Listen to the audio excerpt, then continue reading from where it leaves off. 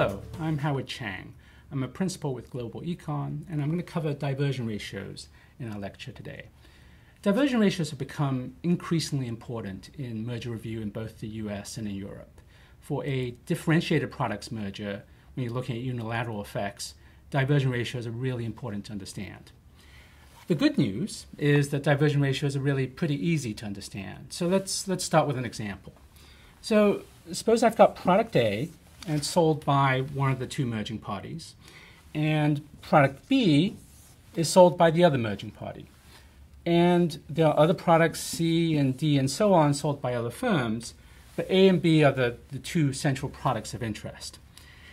The thought experiment to keep in mind is, suppose I increase the price of product A by just a little bit. Well, if I increase the price of A, sales of A are going to go down at least a little bit. And let's just make up an example. So suppose the sales of A go down by 100 units. The question, the definition of the diversion ratio is, of the sales lost by A, what proportion go to B, go to the other product owned by one of the merging parties?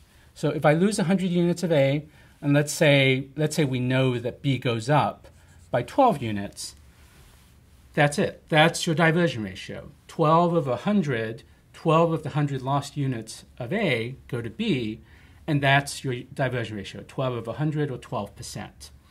It really is that straightforward. And intuitively, you can see that the higher diversion is to B, the more B is important as a competitive constraint on product A. In a merger, you also have to worry about diversion in both directions. So here we've got diversion from A to B, and we've also got to think about diversion from B to A for the two products that are covered by the merging parties. Once you have your diversion ratio estimate, you can take that along with an estimate of profit margins and assumptions about efficiencies, and that gets you to your upward pricing pressure type tests. And that's covered in a separate lecture.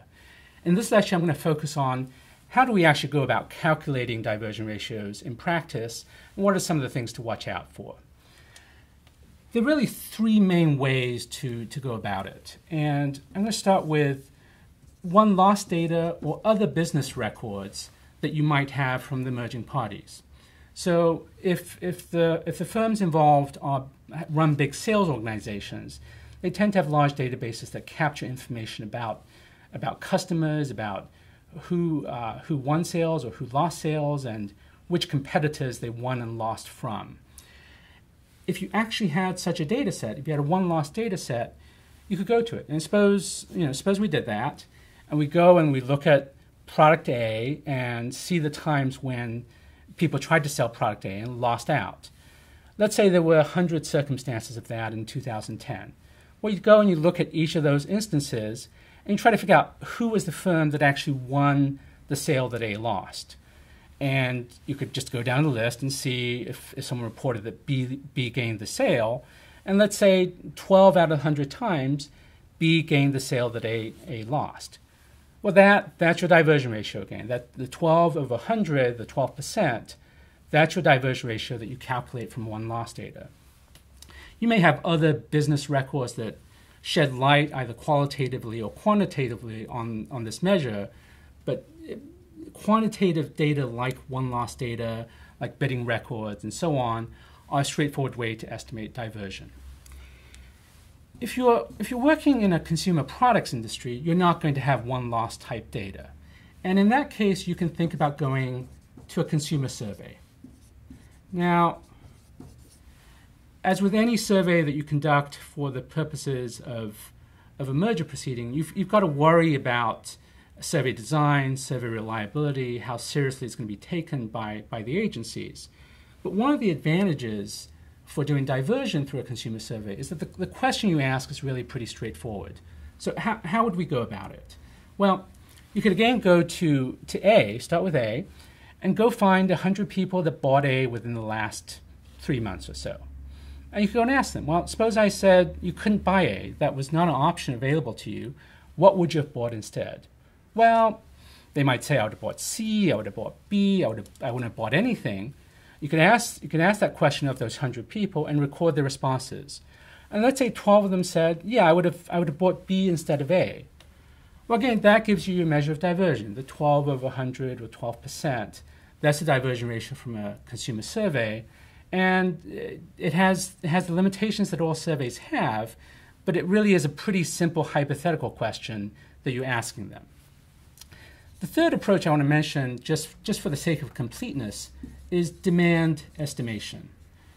So if you had a really rich data set, if you had lots of data on prices and quantities and so forth, you could estimate a whole set of own price and cross-price elasticities between all of the relevant products. So you'd know if the price of A went up a little bit, how much would demand for B go up, how much would demand for C go up, and so on. Now, that's a complicated thing to do, and you need a rich data set to do it. If you could do it, that's great. But if you've done that, you've got really all the information that you need to do a full-blown merger simulation analysis. And you probably aren't going to do the diversion ratio and upward pricing pressure type approaches. Those are useful in cases where you've got one loss data, or you've got business records that shed light on diversion ratios, or you can go out and do a consumer survey. And the advantage of those is that they're relatively straightforward to do, and they don't involve complicated econometrics. So I want to close with just a couple of words of warning for doing diversion ratio analysis. One thing to worry about is, as with any empirical exercise, what's the reliability of your data? So you've got a great one-loss data set, you've calculated diversion ratios, and they're very low. That all sounds great, but you have to worry about how reliable are the entries in the one-loss data set. So, for example, when a salesperson records that they lost a sale to a given competitor, do they know? Are they guessing? Is there any systematic bias in what they're likely to report? And you've got to worry about those kinds of things intensely. In 2010, we worked on the Mazda Hot Jobs merger, and we spent a lot of time on diversion ratios and a lot of time worrying about these kinds of data quality issues. One of the things that was, I think, really useful in that case was we found a way to estimate diversion ratios from 3 different data sets. They were related but largely independent of each other.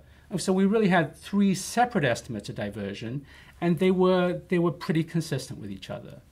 When you're able to present evidence that diversion between the merging parties is low, and that's convincing evidence to the agencies, that's really pretty powerful evidence to put forward. And so, that's diversion ratio 101, and thank you for listening.